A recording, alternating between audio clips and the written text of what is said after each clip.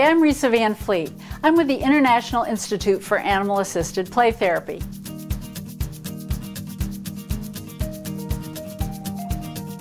I'd like to talk a little bit about our relationship orientation in doing animal-assisted play therapy. If there's one central feature, one core principle, one core value that we have, it's that of having and developing healthy relationships. Most clients do better when they're supported by healthy relationships, and some of our clients have difficulties with relationships. So what we're always doing is trying to show what a healthy relationship with an animal looks like.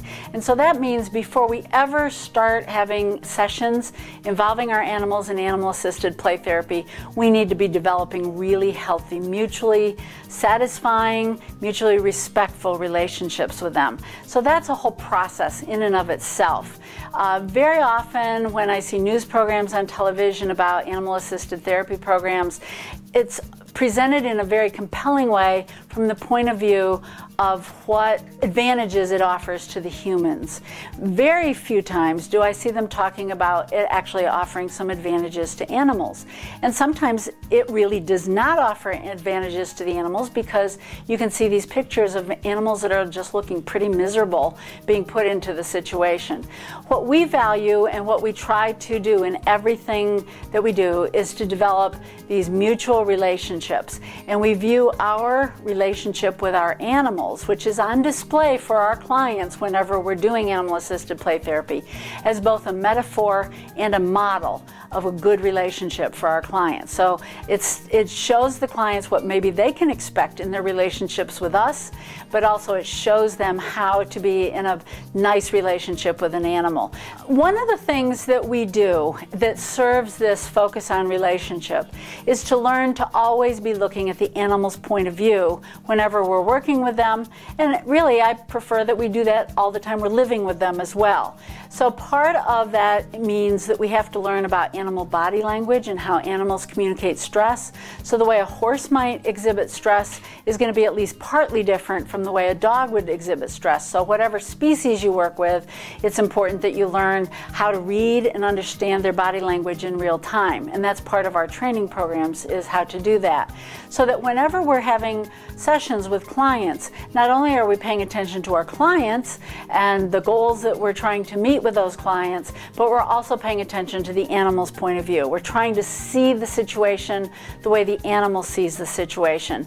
And we can also help our clients do that some of the time to make sure that the animals not only tolerate what we're doing, because we don't like just tolerating things.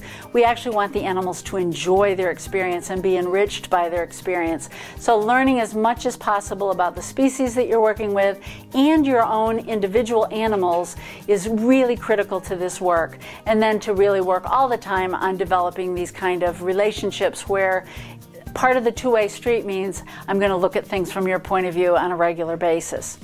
Another thing that we do is that we want the animals' involvement in this to be voluntary. Not only whether they decide to walk through the door or not, but we want them at any given time during a session to be able to walk away and say, I've had enough, or I'm not into that right now. One of the ways we do that is the level of training that we offer.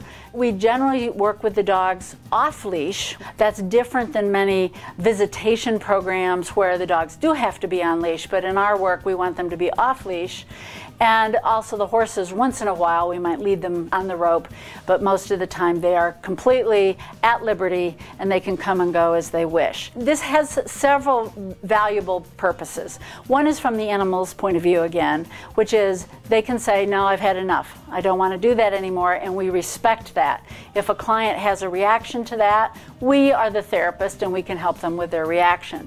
The other part of it is that when the animals truly are volunteering their presence to be with the clients, clients can feel that. There's something very powerful that when a dog comes up to you wagging its tail saying, yeah, I'd like to play with you, or a horse comes up and shows interest in you. We don't want horses where they see people coming and they go, oh no, I'm going to be put to work again, let me get out of here. We want that voluntary approach, which again, with clients who have attachment difficulties or relationship problems, they start to see what it feels like to truly genuinely have an experience of someone else wanting to be with them.